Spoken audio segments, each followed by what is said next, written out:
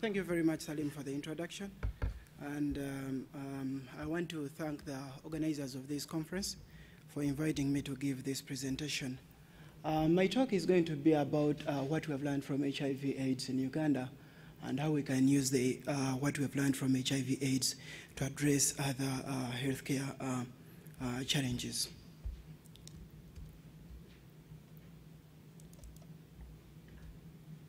So this is going to be the outline of my talk. I'm going to talk about the current disease burden in Uganda, and I'm going to give the specific country lessons that we have learned from HIV and how we can use these to address other chronic diseases.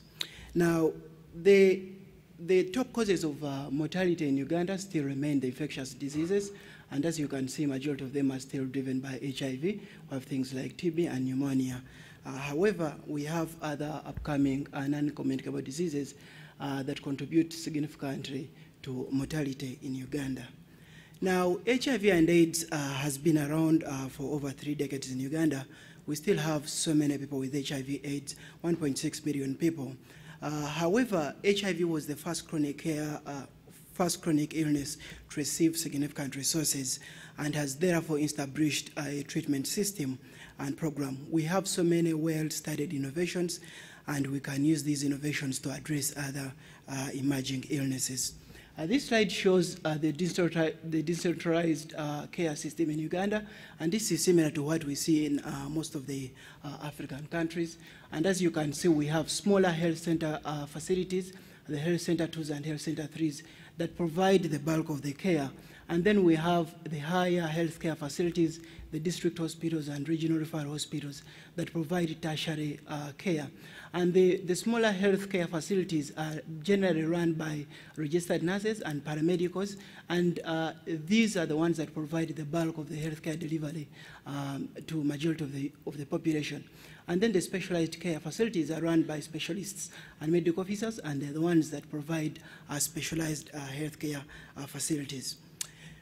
Now, although the chronic care model has been described for so many years, in 2010, the Ministry of Health, working with some USAID program, the University Research Council, decided to implement the chronic care model to address both HIV and other chronic care diseases, specifically hypertension and diabetes.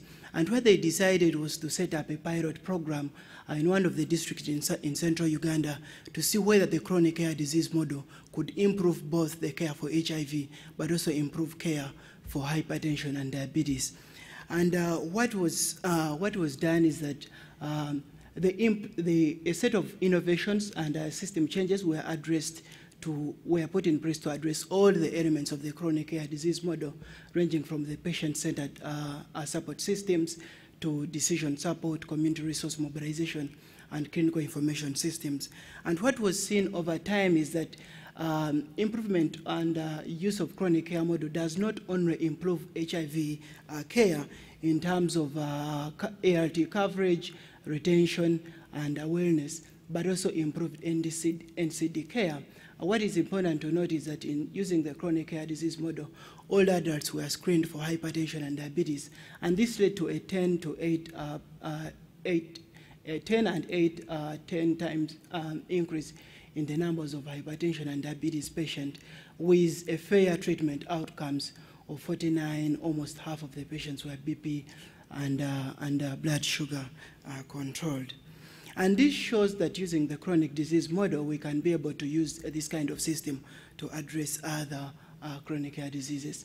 Now, one of the things that has been documented for so many years in HIV is that Uganda, like most of the sub-Saharan countries, we still rely on lower cadres to provide HIV care. We know that majority of the HIV programs use nurses and other paramedical professionals to provide HIV care. And this is just because we have a shortage of healthcare professionals to deliver the care, and we have a huge demand for healthcare services. We know that task shifting has been accepted both by the policymakers and governments, and we have used these lessons to change how we deliver care for other chronic illnesses. To give specific examples, when you look at psychiatric illnesses, Dr. Dayan talked about depression being a significant cause of morbidity in our country. But the country and the Ministry of Health has designed a system of using psychiatric clinical officers who are more clinically oriented junior healthcare professionals provide mental health at a community level. We have done the same for common eye diseases. For example, cataract extraction can now be done by non-specialist ophthalmic officers. The same thing, anesthetic care is now provided by registered care nurses who receive a short duration in provision of anesthetic services. Now, the other problem that Uganda faces, just like many of the countries, is access to critical care. And in this study done by colleagues in southwestern Uganda using a rural health care facility, they were able to show that you can use registered nurses who receive a short-time training in critical care to provide critical care services for patients who are presenting to accident and emergency. Specifically, these are patients who have injuries. Uganda has a huge problem of road traffic accidents, and these registered nurses can provide care for both patients who present with critical care questions. The other question in a critical care model is whether you can use the present HIV infrastructure to address other communicable care diseases, the non-communicable diseases. And in work that was done by SARCH and SARCH collaboration, you can clearly see that using a multi-disease community campaigns, you can be able to detect hypertension and diabetes patients and link them to care. And we saw that this was very feasible. It was very easy to integrate hypertension and diabetes screening into HIV testing platforms.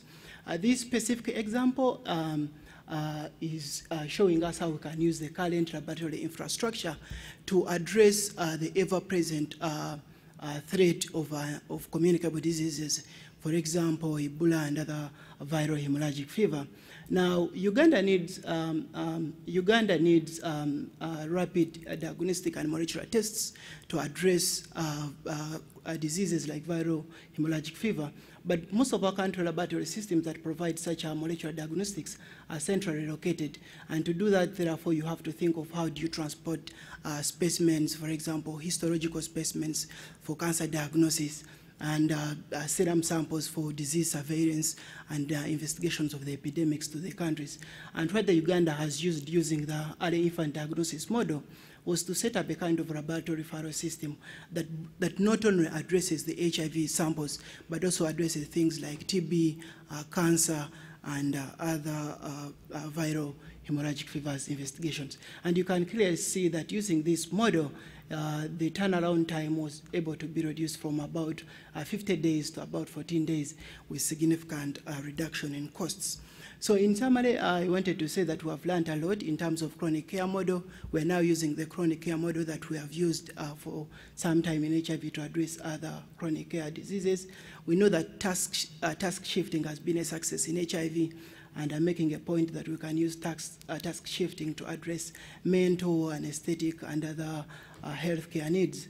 But we know that to do that, we need policy guidelines, we need to put up regulatory frameworks, and we know that what made it possible to do in HIV is because we had simple evidence-based protocols, and I think we still need these simple and evidence-based protocols to address.